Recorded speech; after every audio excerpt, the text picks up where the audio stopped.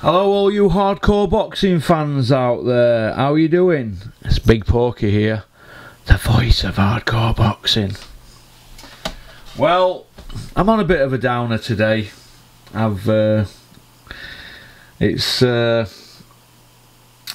o'clock in the morning and I've watched the Billy Joe Saunders fight 3 times now, and sadly we are now looking at a fighter that is in decline. And when I say in decline, I mean in decline. It's not good what I've seen from Billy Joe tonight. The guy is fighting, I can't even pronounce his name, but he shouldn't even be in that ring with him. They dug him up, and Billy's got to be dispatching these kind of people now. It's all very well going undefeated, but when we look at the Billy Joe Saunders resume, I mean, who has he really beat? I mean, we're looking at a kid here, right?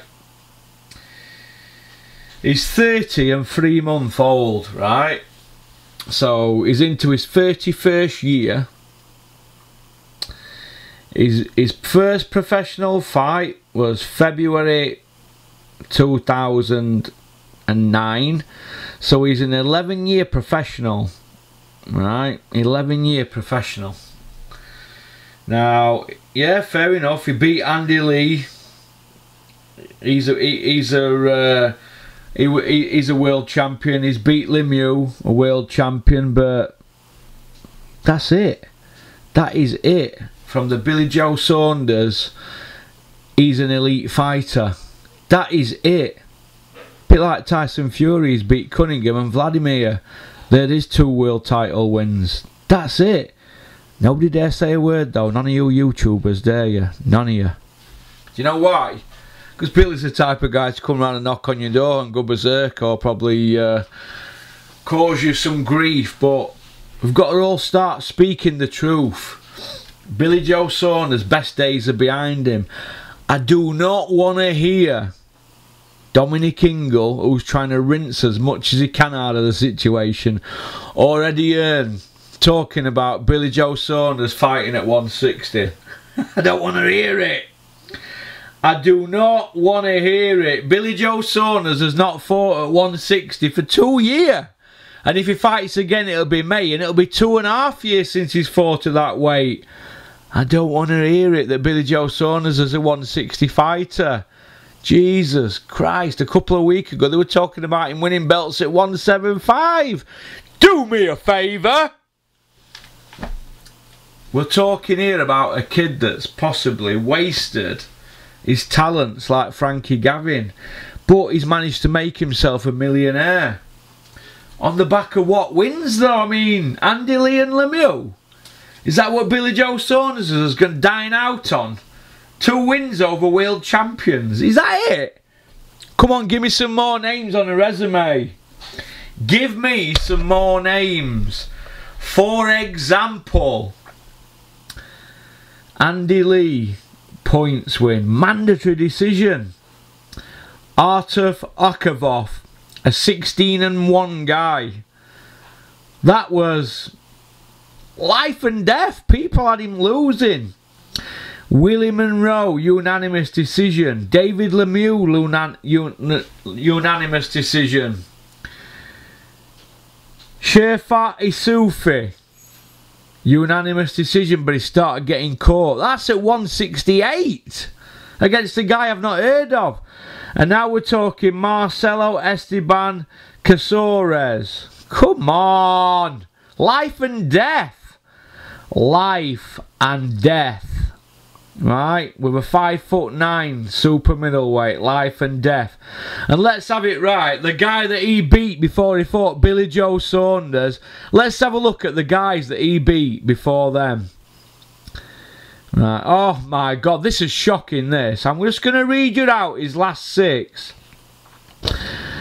Murkov Manquecoy, 8-6-1. Christian Rodriguez Serrati, 9-1. Davi Elisiquisi, 14-6-1. Basilo Silva 24 and 14. Carmelito de Jesus 18 and 6. And he's just fought somebody end of September this year, a German guy 2 months ago, called, a guy, I don't know where he's from, but his name's German Ignacio Peralta, 7-5 and 5, right? Out them 6 guys, 3 of them were stoppages, and 3 of them were points wins. Oh my God. He's just gone to points with that 7-5 and 5 guy. Oh my God. And he's in with Billy Joe. And Billy Joe's just gone life and death with him. Are you telling me Billy Joe Saunders down on one of them judges' scorecards by 2 rounds going into 11th is going to beat Canelo?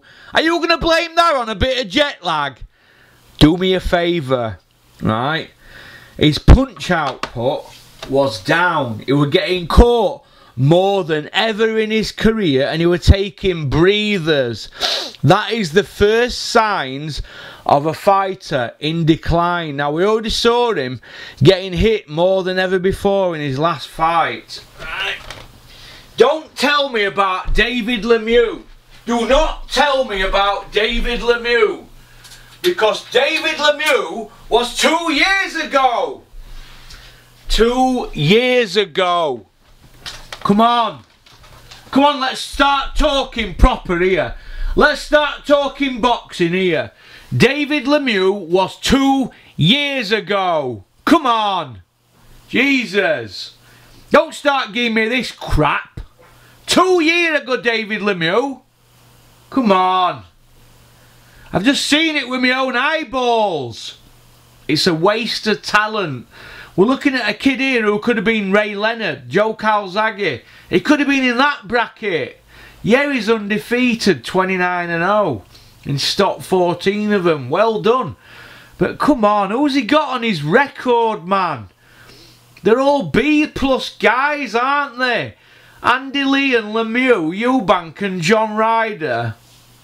Nick Blackwell, come on. Is this the we've got all these people on social media like Boxing Social and IFL and Sky Sports Eddie Hearn. They've all been bigging him up, giving him the big G up. But the reality is, you've just seen it. The hype doesn't warrant what he's achieved.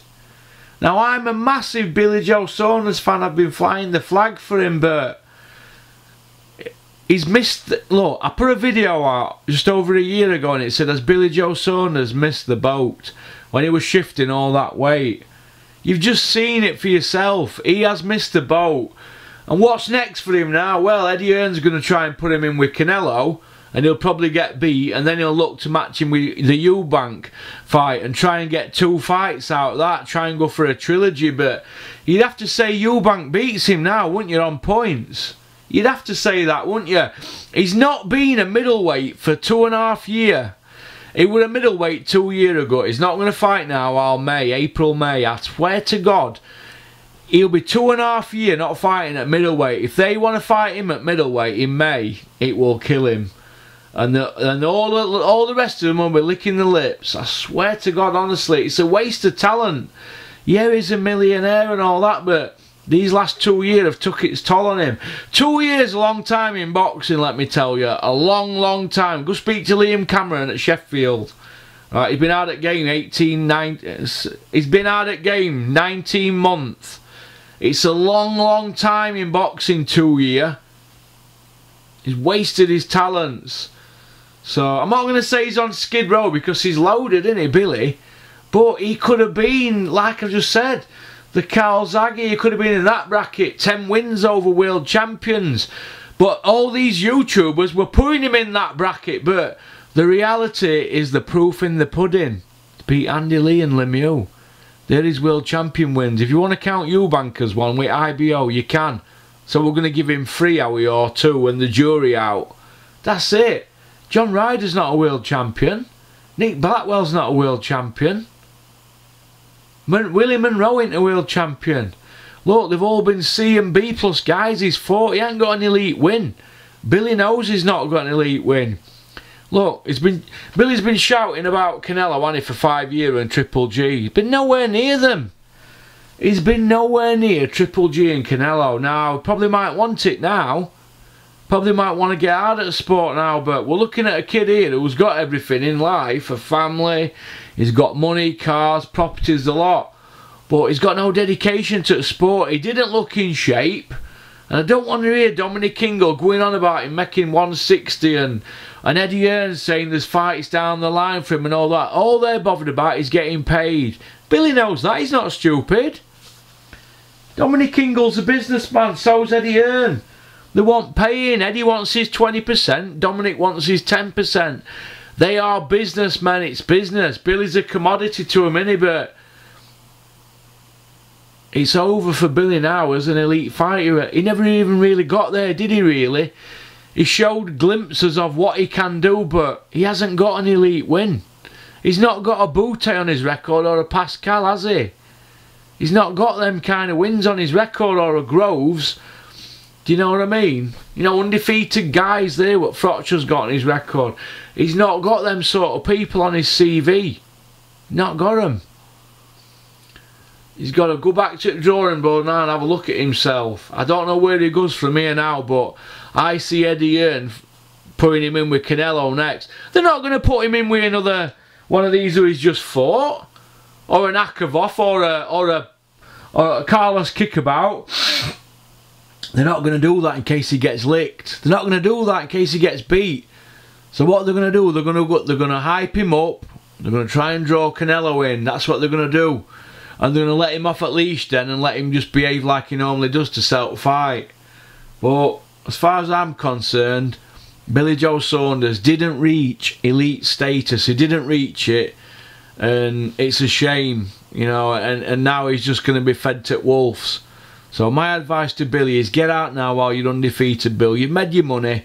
Don't embarrass yourself in sport no more, mate. Straight talking, guts me to say it, but it'd be interesting to see how many more YouTubers want to just tell it straight like this. But that were embarrassing from Bill, that. That were embarrassing on an embarrassing night for British boxing. Peace out.